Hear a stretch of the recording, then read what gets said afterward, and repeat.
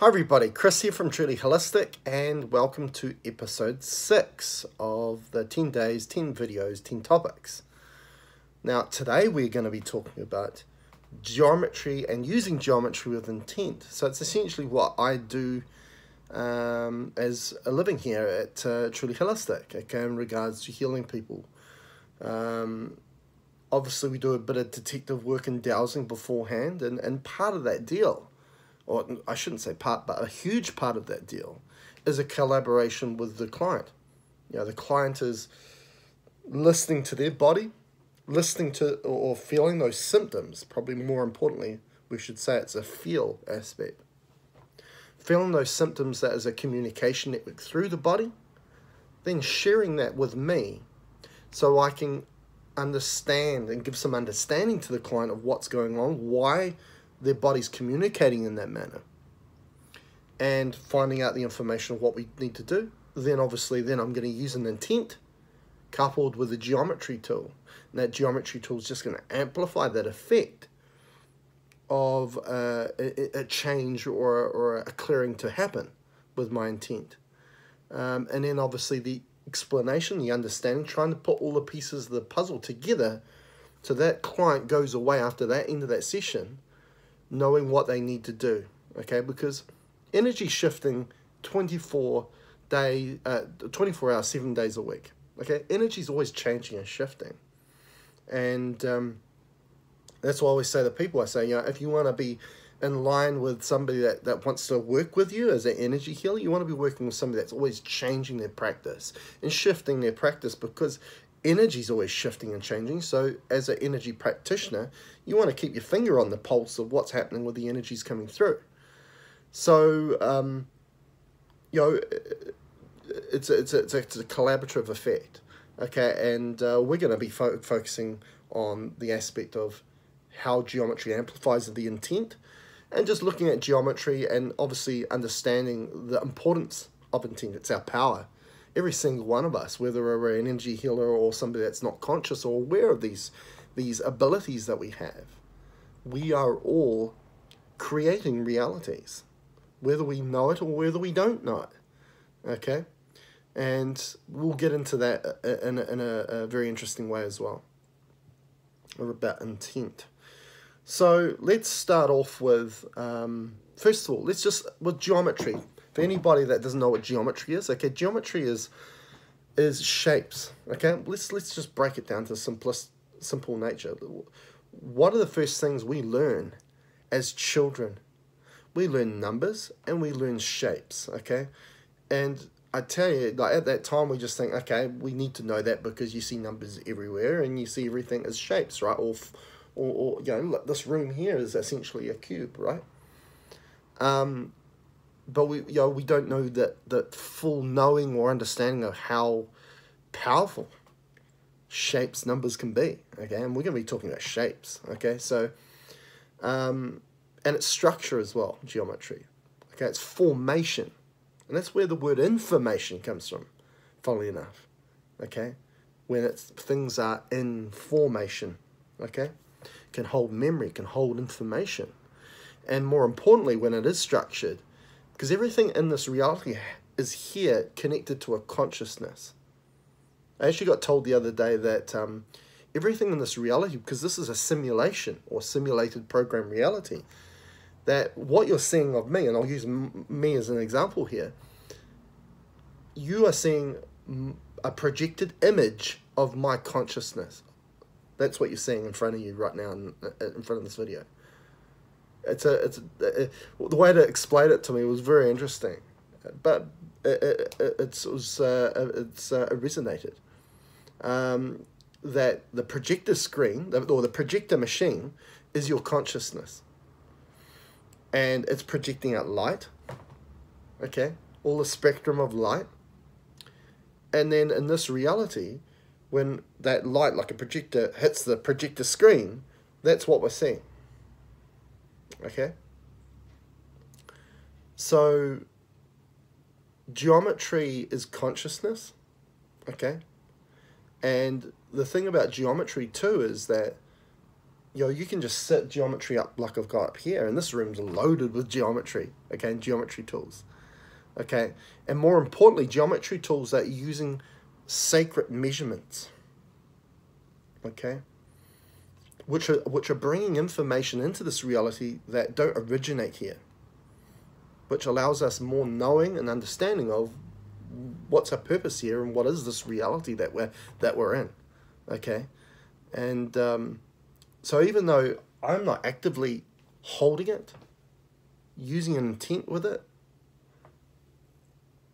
it's consciousness is still coming through it, okay, and it's just that these physical aspects here are all vessels, like the human body here is a vessel for consciousness to interface with this reality, okay, and that's, I'm not just talking about myself, I'm talking about everything, you know, food that we eat, okay, everything you think about, okay, is bound or connected to a consciousness here in the now, but also connected to a higher aspect of its own consciousness that is beyond this reality, okay, so, you know, Frank Chester, who created the Chesterhedron, and I've got a Chesterhedron right here, which is a seven-sided form of geometry, okay?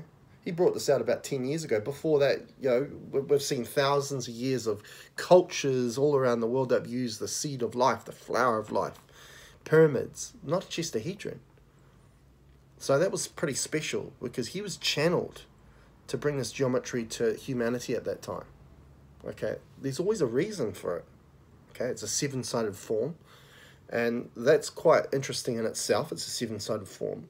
And you understand that with some of the other geometry we're going to show you in this video. And also, we've got a numerology video coming up as well.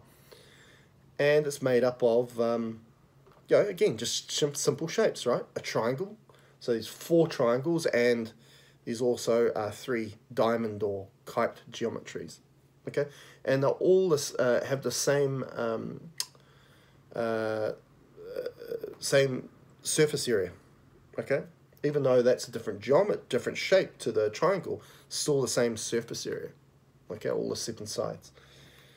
And it's called a Chesterhedron, obviously, because the guy that brought it through, he was channeled that information.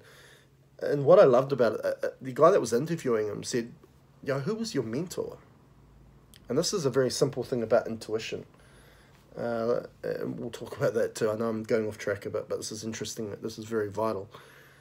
Is that they asked, oh, who's your mentor? How do you learn all this stuff? And he goes, no one taught me. The only mentor I had was the geometry itself. Because it speaks to you. This speaks to you. And I know that sounds crazy for the people that have never dealt with geometry before, but it does. And it's always channeling you. I'm getting downloads all the time, okay? But you need to be in a position, in a state, to allow that to come through, okay? If you're out there searching too much, you'll miss the things that are right in front of you, okay? That's that whole thing about being in the now and being present, being the heart-based, which we've talked about in previous videos, staying out of the mind, okay? And this brings up this whole thing about intuition. You know, there's a lot of people that say, I'm very intuitive, I'm very sensitive, I'm an empath, and so on. But they're searching. And I don't believe that's true intuition to me. You should never have to search for anything. Okay? You can be drawn to something, but not actively trying to search something up. Okay? You need to be in the now and let things come into your awareness. Okay? To be, just to be, okay? Because when we're searching, we're doing. And doing's there, being's here. Okay? There's a difference. Okay, and I just really wanted to state that because I'm seeing a lot of people on social media and all these other people that are saying they're highly intuitive and very open and aware. They're not. They might be to a certain degree, but they're lessening their power by searching and using this. Stay out of that, stay in here. And that geometry is very much in regards to the heart. Because he found, Frank Chester found that the heart sits in the geometry of a Chesterhedron. He found the left ventricle is exactly like when you round the edges of the geometry, exactly the same shape as a chestahedron. Okay.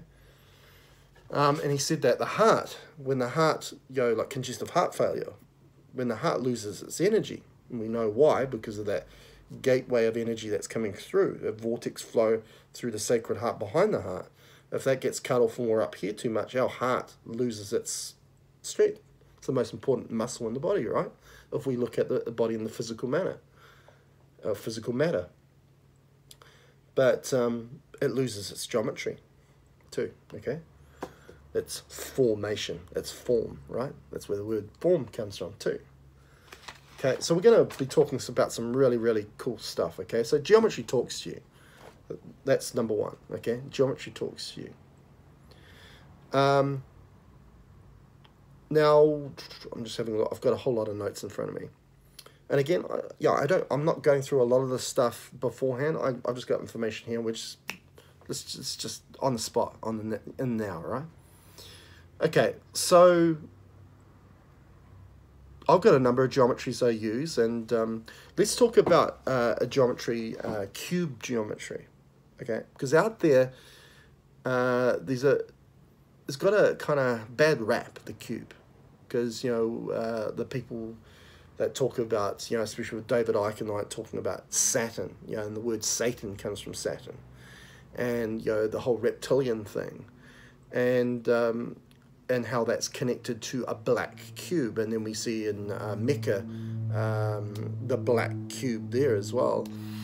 And this world is, if you look at the world in a symbolic way, you'll learn a lot about this reality. Very, very, very important to look everything in a very symbolic way. And when we look at the black cube in a symbolic way, I've been channeled, because I use cube geometry a lot, okay? And I've had people come to me and say, "Oh, you should be careful with that, because that, isn't that what's connected to Saturn and the dark energy?" Let me explain here.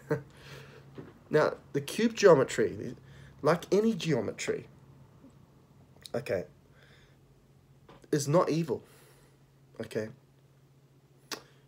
Either a geometry facilitates, okay, an energy through it, or it's a source of energy. And what I've found with cube geometry in particular, and why I really turn to cube geometry, is that a cube geometry is a source of energy. Okay? Now, how you use that energy, that is the key, and that's your intent, okay? Right? My mentor one of my mentors, he always used to say that, see it as this: geometry is the gun, intent is the trigger, okay? So it's not the geometry is the problem, it's how you use your intent, whether it's going to be constructive or destructive in its nature, okay? And that's going to lead us on to the whole witchcraft thing and spells, because that's about intent, the aspect of intent. As this video is about geometry coupled with intent, we're going to go there too. Now, going back to black cube, okay, the symbolic, okay, there's nothing wrong with the cube, but black is the symbolic nature of your black and white, right? Okay, or dark and light. Quite often that's the connection, dark and light, right? And the black cube symbolizes that there was dark intent used with that power source or that energy source of the cube. Okay, so the cube's not the problem. It always comes down to how we use our intent. What are we using that energy for? And what to create, okay? So I don't even actually use a cube itself, okay? I used to use a tesseract, and now we use an ascension cube, which is a high dimensional cube, okay? Now the tesseract is kind of deemed the 4D form of cube, okay? Even though it's not a cube, it's a 4D form of cube. It's like really saying to someone, a pyramid's still a triangle. Yeah, because a pyramid's made up of what? Like a four-sided pyramid. It's made up of 4 triangles, right? So if you're saying a tesseract and all the other geometries are cubes, well, not really. A cube is part of it, but it's not the entire geometry, okay? So we used tesseract, okay, which was a higher dimensional, higher density shape or form, okay? And when ascension's all about elevating us into higher planes of existence, which we're talking about dimensions, we're talking about densities here, wouldn't you want to use a geometry that is very much associated with those higher levels? So that resonated with me to start using those particular tools. So I'm a big fan of the tesseract, and I use an ascension cube, which is now a cube within a cube, and then that cube within a cube, and then that cube within a cube. So you can see how and as we go in, and we're going higher up in our plane of existence or dimension density, whatever terminology you want to use. And we've been using that, and it works very well. Okay. So I wanted to talk a bit about the cube in regards to that.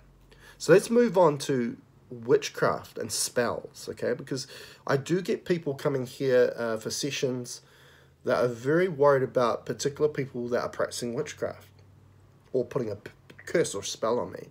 And that may be happening, for sure, that may be happening. But we must understand that we're all vessels here in the physical form, and we can be utilized like puppets from a consciousness that is, especially if we're really anchoring in a consciousness or asking another consciousness to come in and being a conduit for that consciousness. Because if it's not your higher self, because the important aspect is the word self, it's you. If you're bringing in somebody that is not you, a higher aspect of you, they are going to have their own agenda, always. They may give you some good information, but they're always going to take something in return for themselves, always, okay? Just might be some lesser degree of that, and some people it might be an extreme. And I've come across people that healers like that, and they're doing work and they're exhausted. Okay, they've lost all their energy. No wonder. Okay, they're getting answers from this a consciousness, but the consciousness is taking things in return. Okay, you can get in big trouble. Okay, so with I wanted to mention that just for the fact that we are conduits for consciousness. Make sure it's the right one. And make sure it's your higher consciousness, because it's you. It's always going to have your back. It's never going to let you down. Okay? That's been my experience.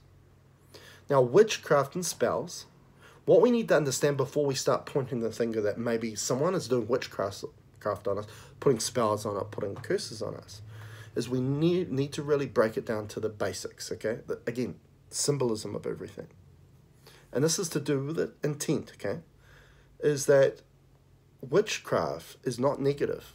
Again, just like the black cube's not negative, okay? People can perhaps dark witchcraft, which is, again, using their choice to use their intent to create harm. But they can also be light witchcraft. So don't throw the word witch or witchcraft out saying that's bad stuff or bad juju. People can use it as light witchcraft too. Because the practice of witchcraft is through spells, right? Spells is intent. Okay? Now, where does that originally come from? We've been programmed when we were kids to think, okay, we read all those books, right? A witch is a woman with a pointy nose, a wart on the end of the nose, pointy hat, and throwing things in a cauldron to create a spell. Okay? They make it look bad, right? So when you're later in life, when you hear the word witchcraft, witch, that exactly, or spells, that's what you think. Okay? Okay, we've all been programmed. We can all put our hand up in regards to that. But let's look at when we're a child and we're putting letters together, what are we doing to create a word? We're learning how to spell. Okay? So spell is to do with words, okay? Now, when we use our intent, what are we doing? We're casting out a spell, okay? So if we keep that in mind, every single person within this reality, whether they know it or not, are casting spells every minute of the day, okay? It gets the people that are not conscious about how they're using the intent, not realizing that's their power. And they keep pointing the finger to other people that, hey, you're causing harm to me. Well, perhaps you're causing harm to yourself because of the words you're choosing and how you're using your intent. So maybe we should be looking, again, this is the whole thing about ascension, bringing awareness back on self. Okay, because you're the creator of your reality. We need to be very careful how we giving off our body language, how we verbally casting out intent. Where is our focus lying? This creates our reality. There might be one reality in front of us, but we're all individually creating our own realities. A number of realities all happening at once. Right? So we need to understand that in regards to intent. Intent's very powerful. Be very careful with the way you use it. Okay? That's what I've learned. Okay, and I use this. That's my job. Okay, with intent and geometry every day.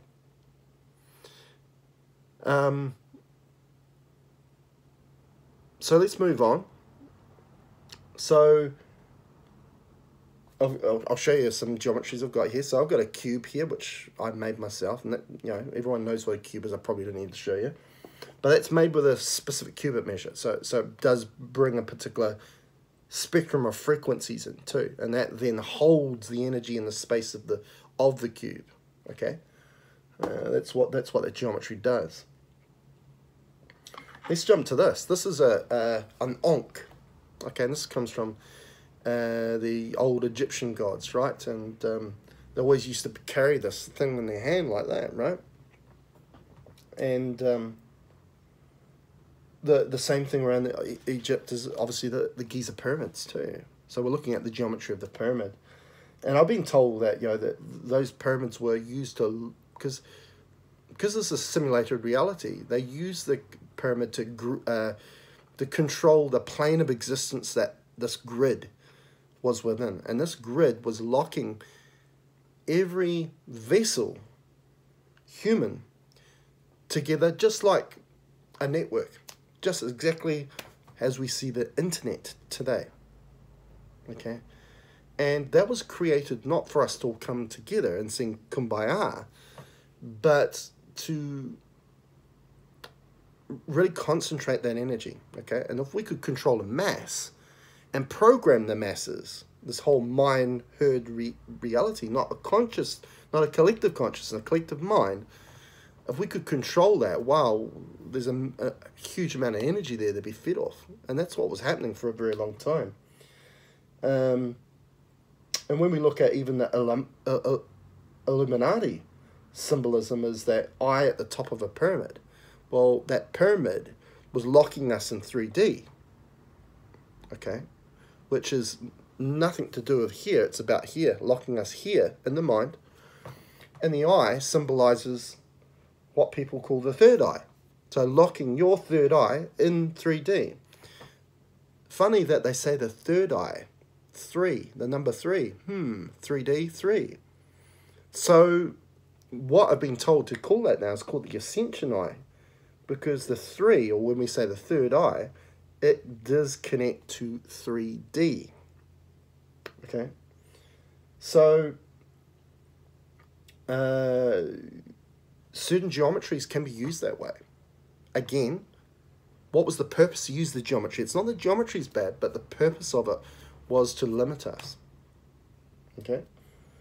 The same thing with the Vatican, right? The Vatican symbolic of the pineal gland is the pine cone. Okay, so let's look at the geometry of the cone. Okay, so if you round the edges of a pyramid, what do you get? A cone. Okay, that's what you get. You get a cone.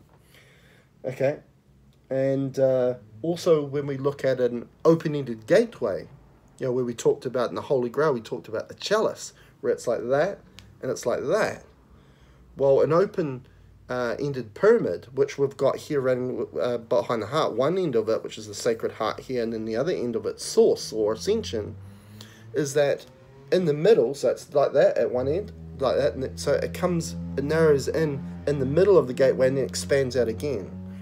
So if we rounded that, it's 2 cones pointing at each other again. Okay, so the cone geometry does come up a lot. And this definitely connects them within the physical eyes because we have cone cells within our physical eyes too. And what have they found when they cut the pineal gland in this physical level? They see receptor cells, photoreceptor cells, just like physical eyes. So a lot of interesting stuff there. And I've also had the intel to tell me this Ankh at that time, because the Ankh is symbolic. This geometry is symbolic of flow. It's the keyhole. Okay, it's the unlock. So this is symbolic of that time of the key, or the keyhole that unlocks the 3D nature, or 3D gridding of the pyramids. That's why the gods held it. Okay? They were trying to control the masses, but they didn't want to control themselves. They were the only ones that had the way out. And that's that. That is symbolic of flow, energy flow. Okay? And then we've got other, geometries. We've got the infinity, and we're going to get more into that in regards to the numerology video, because when we bring around there, ooh, what's that? 8. Okay, so we'll talk a bit more about that in another video. We've got other ones, it's just the cross, right? And then a circle around it. Now this is called the divinity ring. And what we've been using this for is connecting, allowing your divine consciousness to come here and now into this plane. And we can do this at a greater measure now, because duality energies have shifted off. And when we're talking about divine self, we're talking about that neutrality energy fields coming in. Okay, and what this does is you can use that on the body, but you can use it on your food or your water, because remember, they're all connected to a higher consciousness too. Okay, so what we do is we just place it under water, place it under food, and what we do is we bring the higher aspects of their consciousness that exist outside of this reality and bring it here. And then when you drink that, ingest that, or eat that food, then it connects with keeping you high vibrational too. What it also does is it makes sure that, because as I say, everything physical in this reality can be a vessel for consciousness, and that includes bad consciousness that you don't want, the whole entity deal, right? So if they are tagging into your water or tagging into your food or part of your body, and you use the divinity ring, it connects them to their divine self too, which therefore disconnects any bad agenda that they had here, and they have to automatically connect to their higher self, their higher aspect of self. So no longer it's a problem to you. Okay? So that's a wonderful tool. We've got the sun ring, which is a great broadcaster of energy, creating anything by just writing on a piece of paper. Okay, through frequency. And I've got a system coming out soon using that as a radionics device, and it's going to be really cool. So we've got some wonderful things coming up in regards to geometry. Now, one last thing I do want to talk about is, now there's a difference between power of a physical tool and geometry on just a paper or on a screen, okay? Okay, what we've found, it can go a lot deeper into the body when we have the actual physical tool, okay? Now, that's not mainly about the fact that this is physical and that's on a screen or on a piece of paper. It's more to do with the comfort of how we've been programmed, that this is a physical reality. So we've been so indoctrinated that everything is physical, when really it's just a simulation, or, as I say, a projecting image from consciousness on a plane, which we call a simulation. So there is a change within us that makes the so-called physical tool more powerful than the geometry that's on paper or a screen. Okay? Because of this knowing that it's physical, we make it powerful. Because we believe in it more. Because if we're so aligned, indoctrinated, and connected to, if it's something we can see and feel, it must be real, right? So ascension is about connecting us back to our true self and knowing self. And with that, you get to know what reality really is. Okay? For example, that this is not the physical reality, and everything is vibration and frequency.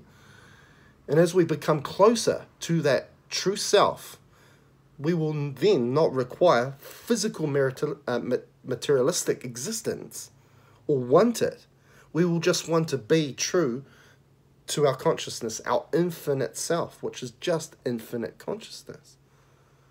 And at that point, we won't need these physical things. These are training wheels for us to get there. Okay? Just to believe that in our power. And that's something pretty cool. And that's something geometry can bring us. And also the awareness to use our intent the right way. And when you bring those two together, wow, you've really got something. Okay? Now, last thing I want to mention is another tool that I've been using. And that is the lotus flower, the seed of life. Okay? I call this the ascendant. And this connects you to your ascendant switch, your higher aspects of your consciousness. Because this is not only that geometry of that, it's also the cubit measure that connects you to that higher part of yourself too. So what we've done here is we've brought cubit measures with the geometry. And what we're starting to do, which we'll get into the video about numerology, we're bringing numerology in it. So we're making tools that have got numerology in it, geometry in it, and cubit measures as well. Okay, this is where everything's going. Okay, and the thing about this, I came up with this. Yeah, it told me to do it like this, and I thought, well, what is the shape? I didn't even really know. So I went on to Google and I was like, oh, I've got to find out what this shape is that told me to do. So lo and behold, I searched it, and this is what came out: the seed of life. Okay, the principle of creation. Okay, because these aspects of your higher power is bringing this energy, bringing it here, is making you the creator. So it resonated straight away with me. I was like, wow. And it goes, okay, the oldest founding dates, 2nd century BC, it is both known as the seed of life and the 6-petal rosette. It represents the 7 stages, because remember, we've got 3 rings on that side, 3 rings on that side, 1 big ring around the outside. Okay, and this is connected to the numerology of 7. And also when we use the Chestahedron, what's that? 7-sided form. 7 stages, steps of creation. Yes, it's an ascendant tool. That's what it said. And what did it tell me? Tell me it wanted me to call it before I even knew any of that? The ascendant. Okay? It told me what it wanted it to be. Okay? So it's an ascendant tool. So I thought I'd leave it. We'll finish it there. We could talk probably for hours about this, but you know, it's got to 30 minutes. So, and remember, the competition's still going. Okay? And I've been loving all the comments. Keep it going. And we've got more videos coming your way. I'll see you then. Bye.